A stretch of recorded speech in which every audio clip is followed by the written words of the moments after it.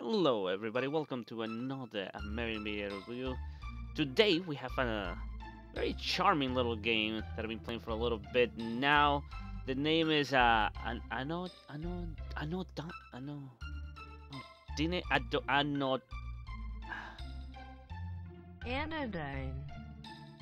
Anodyne,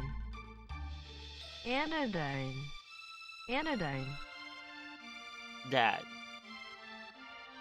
Anodyne. Anodyne, I think. Yes, I think thanks to a little NPC in the game, I know the name rhymes with an ode to dying or something like that. I don't know. But anyway, like I was saying before I was struggling with the name, which I butcher already. Let's just face it.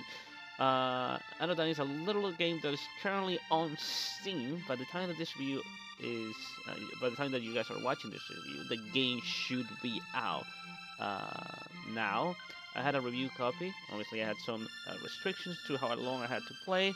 Don't worry, I played it on my own for a long time to get a feel of the game. So why don't we talk about it, and I'll tell you what I think about the game. So let's move on.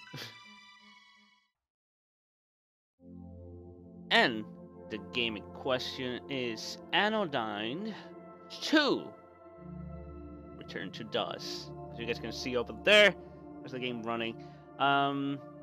It's a very charming little game. As you guys can see by the intro to the game, it's a game with a little bit of a retro feel to it, and that's what they are trying to appeal to.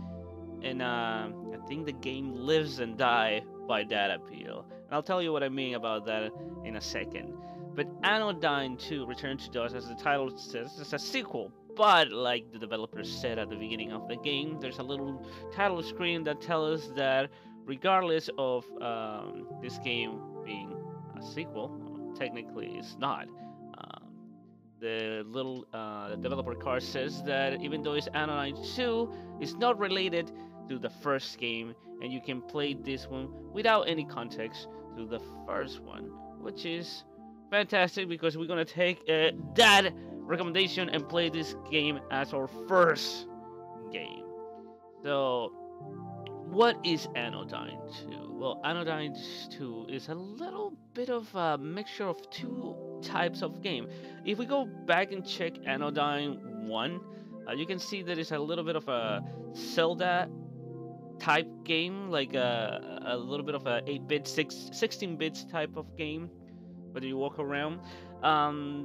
That type of gameplay is in this game, but as you can see by the title screen, that's not all there is to it. The game is divided in two sections. There's a 3D section and a 2D section. The 3D section of the game, it is very reminiscent of all PlayStation 1 games, not even PlayStation 2, PlayStation 1 games. Like, it's reminiscent of that old era of video games. As soon as I booted the game, it gave me this nostalgia feel to it, to an era that I long forgotten about, and it was a really hype feeling, right? Damn, I'm not gonna lie, I love the graphics. It brings me back to the past. If you're an old like me, watching how the text scroll down and the graphics, it's like, oh my god, I'm a child again. But I'm not. I'm still an old but I like the feeling to feel like a child again. Let's read this. But the game does also contain some of the 3D, flaws of the era.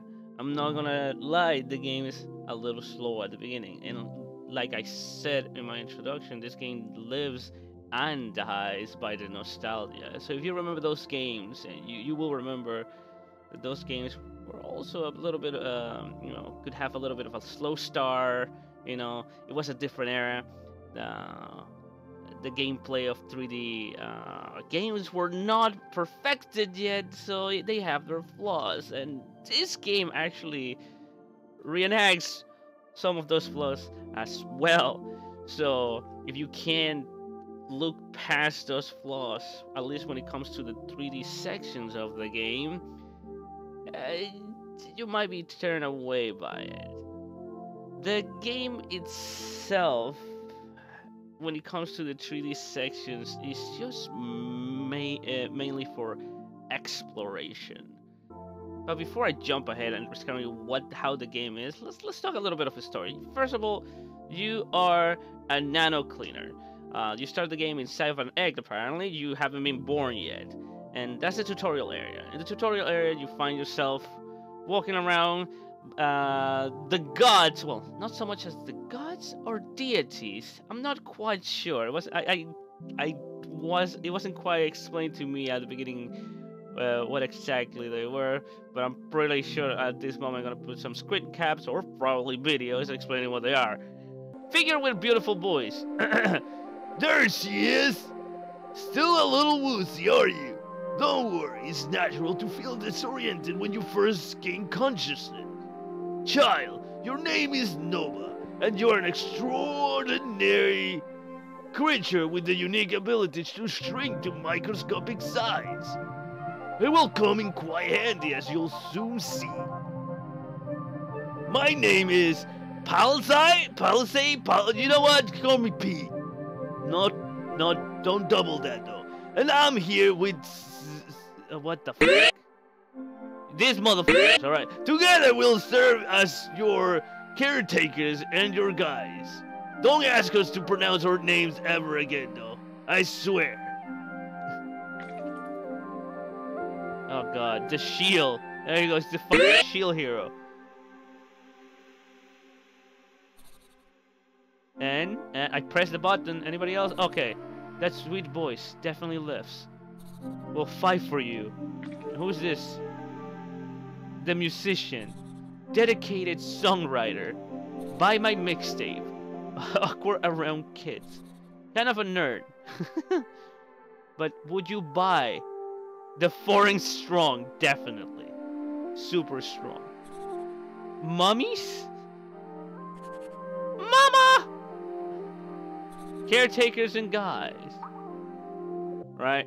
But aside from that, they explain to you your mothers, or I don't know if the other one is a male, so it'll be your mom and dad. I don't know, but your mother, this deity, explains to you your role, what you need to do, and sends you into the world. Well, not the world, the egg, to learn how to move, how to play, and your mission in this world is, first of all, is get out of the egg, and then go into the real world and get rid of dust. Dust is this substance that is just, it's just dust. It's just dust. Apparently dust enters into people's bodies. People could be taking a little, let's just call them people, but they're like different creatures that live in this world. You have to find certain individuals that have been affected by dust. You go towards them, talk to them, feel that there's something wrong with them, shoot them, because that's how you help people, by shooting them, and then you shrink and enter their bodies. And that's where the second part of the gameplay starts. The 16-bit, the 2D section of the game. I really enjoy the 2D sections of this game. There are some parts that have amazing music.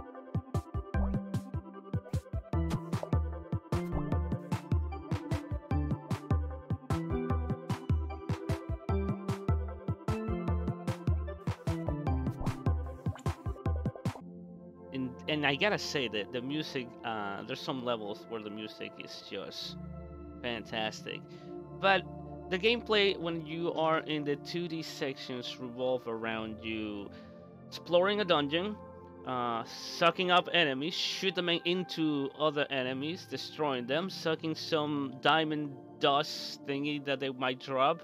That's your health. And your whole purpose is to reach to the end of the level and suck up a big pile of dust that is affecting the individual that you're trying to save. Obviously, before you reach that part, you have to fight a boss that, you know, you have to defeat him by sucking up something and throwing it at him. And don't worry, there's plenty of objects around in the battleground that you can use as weapons, and you can shoot them towards him. Every boss has like a theme according to the theme of, you know, the dungeon. So you might find a point where there's like a tongue in the middle of a battle blocking your path between you and the boss. That, to be honest, to me, that was helpful instead of harmful. But hey, so, and again, every dungeon, like a Zelda game, has a theme, and you have to solve puzzles around it. It's like that level that I told you about that has like this amazing music that I really like, had a little shadow puzzle that you have to move around, and your shadow moves with you, and you have to use that shadow to activate puzzles. It is really enjoyable. The puzzles are definitely great. But I guess like my main complaint about the game is the 3D sections. I mean, I like the exploration, especially when I get to the upper level, past the city. I don't want to talk too much about, you know, story and what you do in the city and what you have to go of the city. I don't want to spoil anything if you guys are interested in playing the game. Yeah, so when it comes to the 3D sections of the game, it's mainly exploration, trying to, you know, gather clues to where's your next target, going to the target, activate the 2D sections of the game, complete the puzzles, and, you know, absorb the giant dust piece that is afflicting the character. And by doing so, you acquire a card. These cards have, you know, a little bit of a, you know, text, you know, a flavor text in regard of every character you have encountered. You collect those to advance. At the beginning of the game, you're gonna need 4 to increase the amount of dust that you can store into the main container in the city. By doing so, that will allow you to, you know, obviously put more dust, and you will be able to access the elevator, and you'll be able to leave the city, where like pretty much most of the exploration of the game takes place. The city is a secondary tutorial, so literally the main action of the game starts after you leave the city. But when it comes to the 3D sections of the game, it comes with a little bit of the downsides of older games. Right? There's some wonky areas where you'll find yourself, you know, having a little bit of problems with mobility. You might randomly kill yourself by jumping off certain places. There's some areas with fixed camera angles. I don't like those. But it feels like there's not much to do when it comes to the 3D section. Don't get me wrong, I did enjoy the game itself. It's just that I wish there was a little bit more to do in the 3D sections. I get it. The meat of the game is in the 2D, in the 16-bit dungeons. But it feels like, so what's the point of the 3D section, right?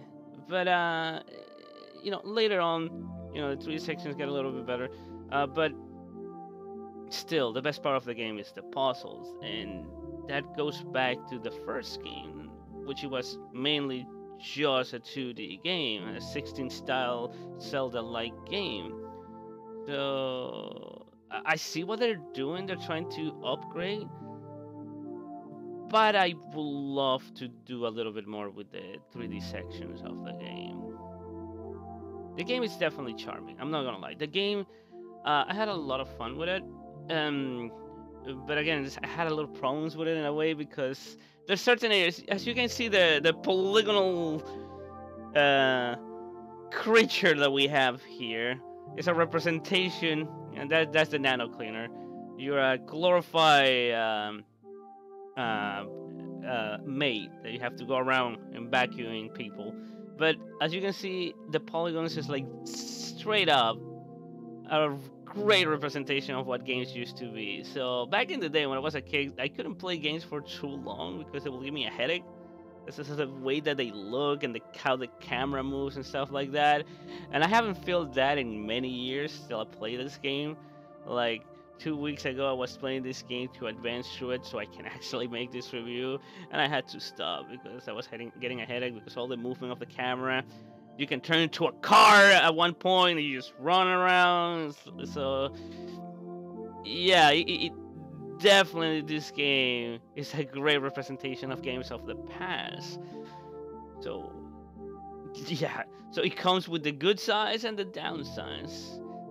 Definitely this game feels like an old game, and it feels like it would be a hidden gem from the past if I didn't know that this game is actually recently made. It was recently released, and so it is a very interesting feeling that it's giving me. So when I say that the game lives and dies by the nostalgia, it definitely comes down to you and how you feel about games of this type. I don't know if I could make somebody that, you know, is happy that the industry has evolved to a point where we don't have to deal with, you know, old school problems. Might have a little bit of a problem with this game. It does have its downsides, right? But if you are into, you know, old games and you like that nostalgia feeling, this might be down your alley. I might suggest it. Check some videos. Check my video, because I mean, as soon as this review is out, probably my first playthrough is gonna be down there in the description. It's just gonna be the first look, by the way. I didn't stream the whole thing. Like I said, there was some restrictions before the game was released. I couldn't stream the whole thing. But at least it's the first part. And if you like what you see, you know, you give it a try. But again, it's not for everybody. Definitely, this game has you know, a certain demographic that will appeal to. So it's not a game that'll be like everybody should play it. You're gonna enjoy it, just jumping. No, fair warning. This targets a special demographic. So if you're not into the whole retro game, especially games from like that look like PlayStation 1 games, you might have a problem with it. So fair warning on that one. But if you're really into very nostalgic old school games like 2Ds or like this polygonal work that should be in a museum, go ahead and give it a try. It is fun. It is fun. It's slow at the beginning. Fair warning. Yeah, there's some mechanics that I even haven't explained yet. I mean, I feel like there were some mechanics that were put there to just like they just threw ideas in there to see if they stick, to add to the 3D sections, because they feel like, you know, the 3D sections needed work. So it feels like they just throw a lot of ideas into the 3D sections to see what sticks, because definitely the 2D parts of the game, pretty good. I love them. I enjoy them quite a bit. For example, you don't only have to explore, find your target, enter the individual to help clean all, you know, solve the puzzle and stuff. But before you can even enter the dungeon, you have to play this like Dance Revolution type of game where there's some arrows that comes towards you and you have to press the D-pad or the analog stick, however you want to play. I played it old school, so I was using the D-pad. So you have to match the symbols with your direction so you can actually walk towards your target. Later on, they even add more stuff like a black arrow where you don't press anything or you're gonna get hit. And when you get hit, you get pushed back. It might be fun. You might find that fun, but to me, I find it like padding, because I definitely just wanted to jump into the dungeon. I just wanted to have fun in the dungeon, and that was like, it's not even that hard. That's the thing. So it's like, all right, fair enough. We'll do this before we jump in.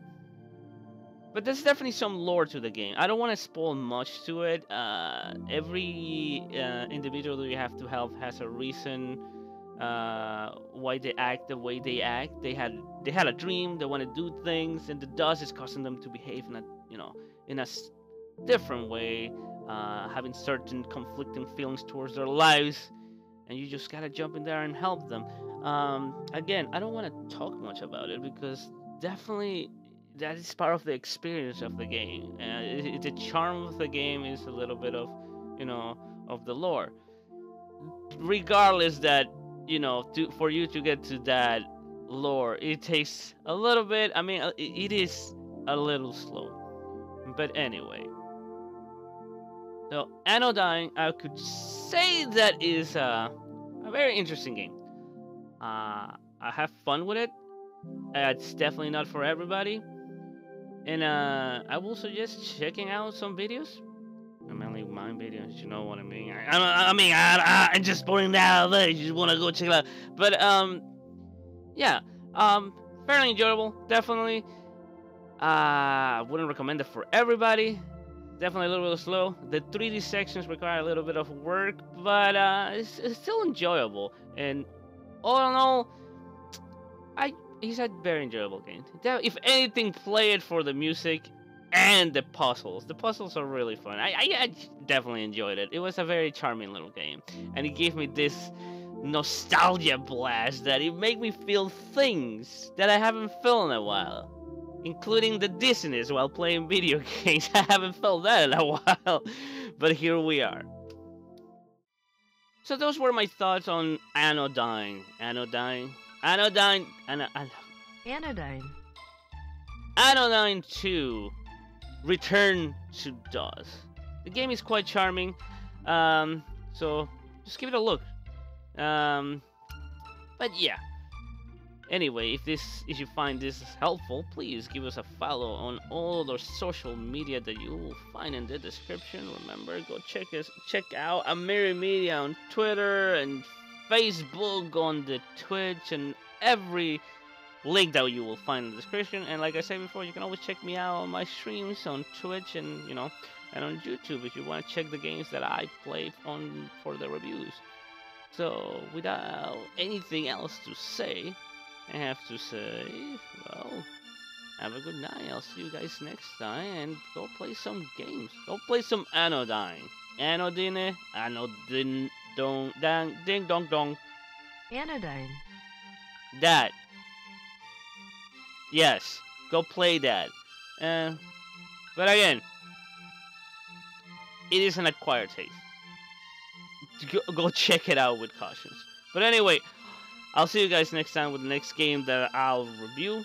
Whatever that might be. I still don't know. I don't know. It's like, I'm talking in the past. Maybe future Luigi will know what he's talking about. But anyway, I'll see you guys on the next review. Enjoy the rest of your night, day, morning, or whatever time you guys are watching this video. And you guys take care. I'll see you guys next time. Toodles!